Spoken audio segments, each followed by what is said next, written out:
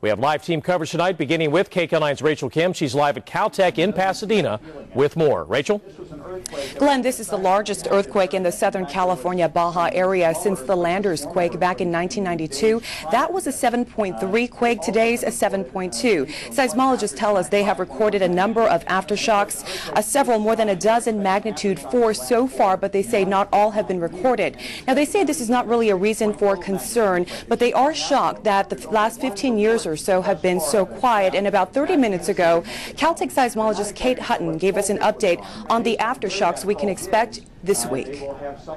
Well, for a magnitude 7.2 earthquake, aftershocks go on for years, but the most active time period is right now and within the next week or 2 or 3 weeks.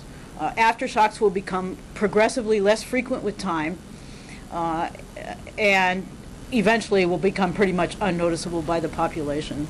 Could we have an aftershock larger than that 7.2? Theoretically, it's possible, but the size of the maximum earthquake depends on the size of the fault and how much fault surface area there is available. And there may not be a place for a much larger earthquake there. We expect our biggest earthquakes, our upper sevens earthquakes, would be on the San Andreas fault, and not these other faults. But there could possibly be a quake that's slightly larger than this. Kate, with these aftershocks, what magnitudes are we talking about?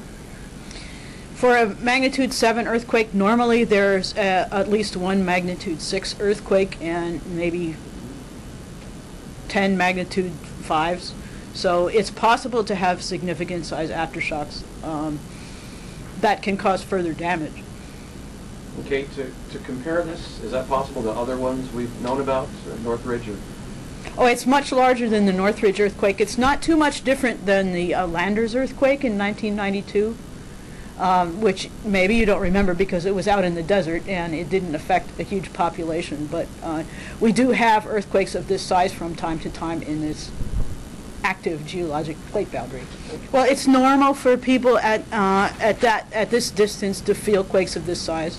That's because they're strong and they put out, they cause very strong vibrations in the crust and they reach out pretty far away from the epicenter.